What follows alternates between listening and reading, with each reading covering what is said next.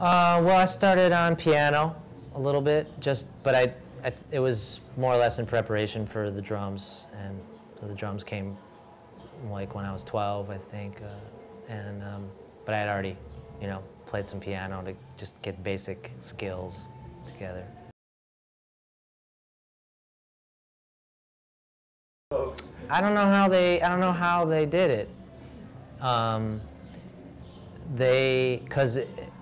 Well, my brother is a drummer, so he was 13 years older than me, so I think by that time they were numb, and they just didn't hear it, because, I was practicing all the time, and it was just upstairs, and I mean, it would have drove me crazy, but I think after a while, they just didn't hear it, just got used to it, because my brother had kind of gone through all that stuff, so it was 13 years later. I think my parents were a little older, and they were like, yeah, it's cool, whatever. So they just let things go a little. They were more mellow, I guess, about everything.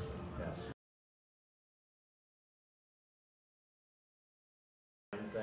Oh yeah. I started with my brother's teacher, Russ Black, and he was a great kind of traditional teacher.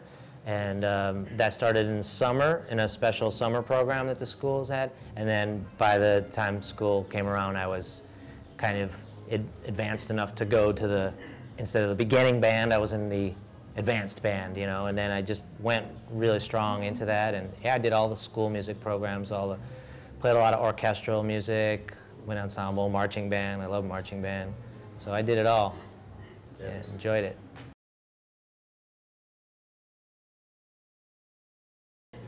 Yeah. Jazz school? No, I went to Eastman School of Music and studied classical percussion, and kind of got into composition more when I was there. And then I stayed for one more year and did a master's in jazz composition. And so I didn't do too much, I don't have a degree a bachelor's degree in jazz education, but I did a lot of jazz when I was there at school, and more importantly, I got a really good background in music, just general music.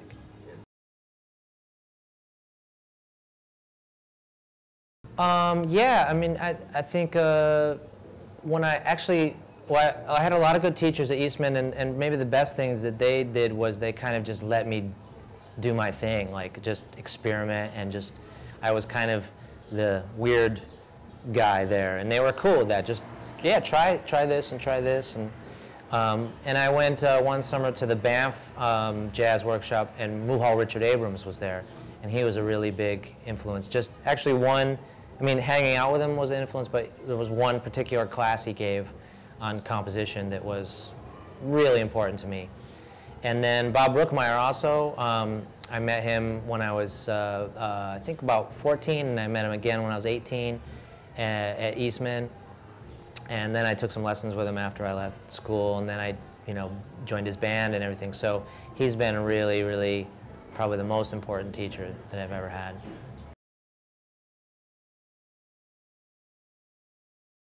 Well, what he did that was very memorable is he made a dot on the chalkboard, and then the whole class was about that dot.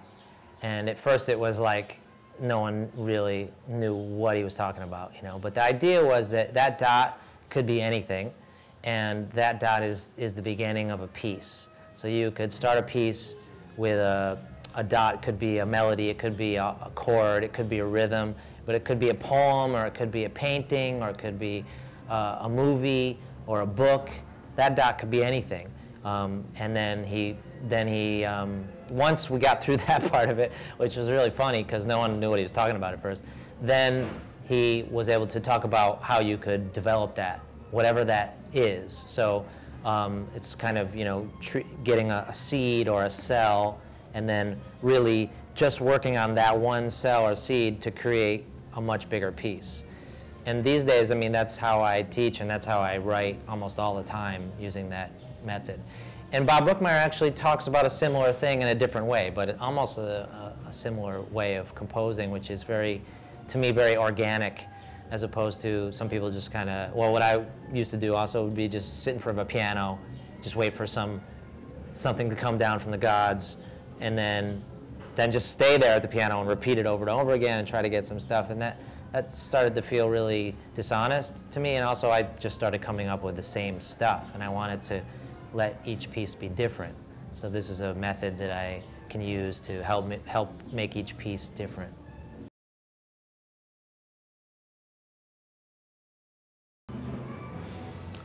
Well, I think music is just, you know, a gift. It's one of those things, like one of those extra things that everyone should have a little bit exposure to. And in music education is how you can do it. You can just get everyone a little bit educated on what is music, what are the elements of music, and actually get performing or playing or doing music in some way, so they can kind of get that experience of what it's like. And just playing with people, playing music with people is it's a really beautiful way to kind of get together with people and communicate, you know, non-verbally. Just to have that experience as a young person is really, I think, important.